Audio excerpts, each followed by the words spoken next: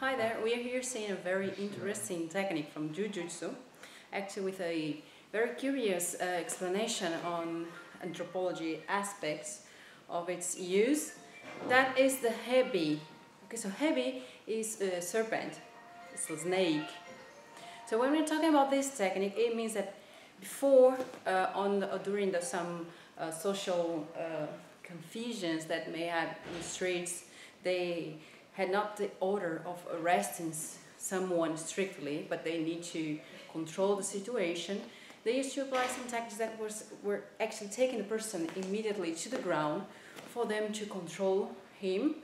And afterwards, it was used also with some adaptations because it was exported to some other jujutsu use where they changed the angles to damage more according to what they intend to do, and use some very special angles to do that based on the reaction that people could have on those situations. So we're here with Shidoshi Serrano, that is going to be our uke today for us to show you those aspects of ancient jujutsu. So the first situation that we are going to see is actually he'll be facing towards me. Okay, so I'm just showing you the technique actually for you to understand. And for instance, I'm going to bring him down. So we're going to use the inferior area, the leg, especially to do that. And please remember that to do that, of course, we can do some impacts with the head against the face or some other aspect that you could use to give advantage to cause a bit of loss of control by the person that we are going to apply the technique. But in any case, let's go directly to the technique itself.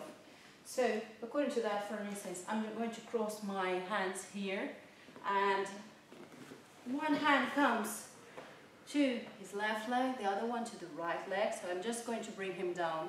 Doesn't matter, it will be applied violently, but we don't need that, just for us to study. So we are here. So this technique is, the interesting thing is that, we're going to use the knee joint to cause that control, to apply that control. So while he's coming down, what I'm going to do is I'm going to pass, you see here, the left leg over his knee. So I have this 90 degrees angle. You see here I have my leg also controlling the leg, of course, because if I do that, and I do not control when you do that, if it bring the leg, then I lose it. Okay? So of course, be aware that when we do that, I have my leg here next to his area, and remember that the knee is the center area of equilibrium and force of the leg. So based on that, when I do that, I control the leg.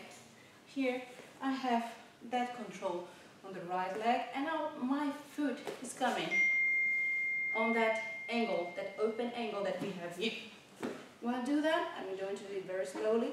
I'm going to sit down, and I have that control. And also, as far as I am, actually as close as I am for his thorax, the better.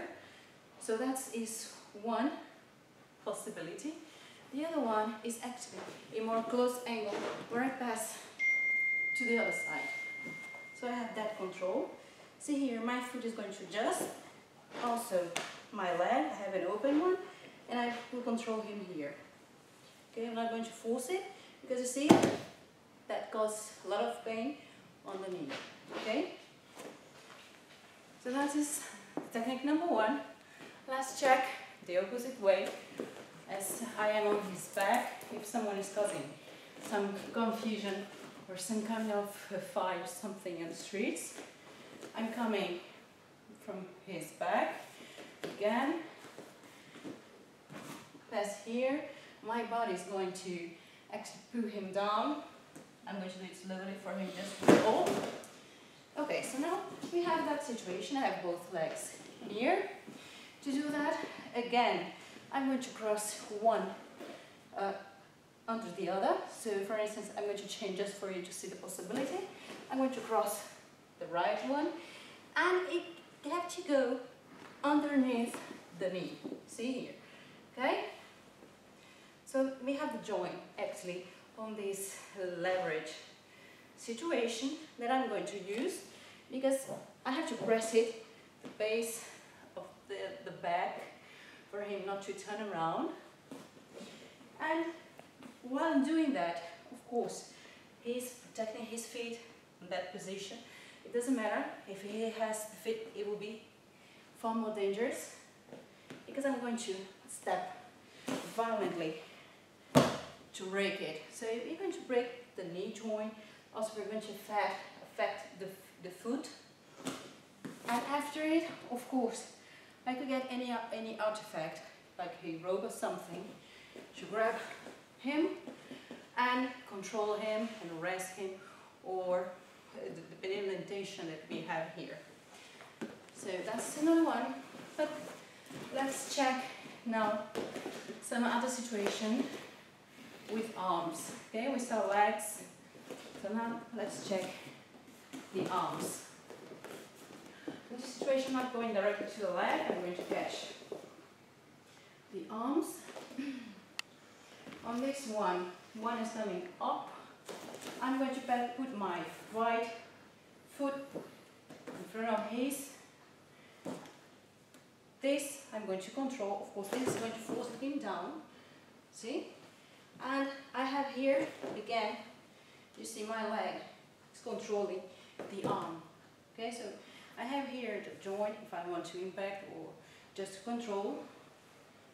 And I have the control situation here without forcing too much power. Okay.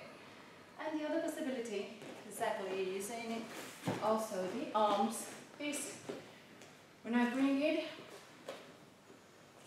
both up, I'm going to just turn around for you to see.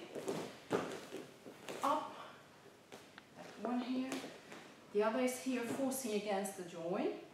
So I'm going to pass it, and the other one, when we stretch, we have that control over the elbow, and I'm going to press it.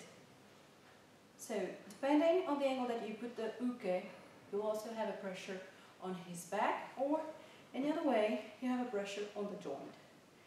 Okay, so as more stretch as this arm it is, the better, and this one also. So we have the leverage here. And let's say the last one, for instance, completely from up to down with an attack, because we saw here a static situation. So for instance, he's going to attack me like a mako uchi. So be aware that that attack really comes violently. So I have to bring my body down, and I'm going to impact here. And of course, it's jujutsu, so I will also use my head. And I'm going to bring him down from the legs. Just please fall down. Okay, so we are here. Good. While my body was like this, I will grab his arm during the falling. So I am on his lateral. So you see here, I have control on his arm. I'm going to grab the wrist. My leg here will force his elbow while I'm coming diagonally down. See, I have my leg here, we have the elbow here, and we can do two things. The first thing is actually fracture the arm first, immediately, and then I'm going to go to the joint, the knee. So I can use also my leg, you see here is on his arm, and now I grab the knee, I have two pressures here, and I go back. I won't even lay down on tatami because it's a very close lock. Okay, it will harm your partner.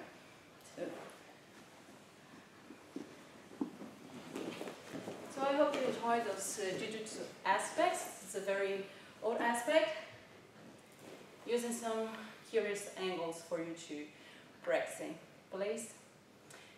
Please be aware that those locks really hurt, so pay attention to your partner while training, and I'll see you in the next videos. Thank you very much.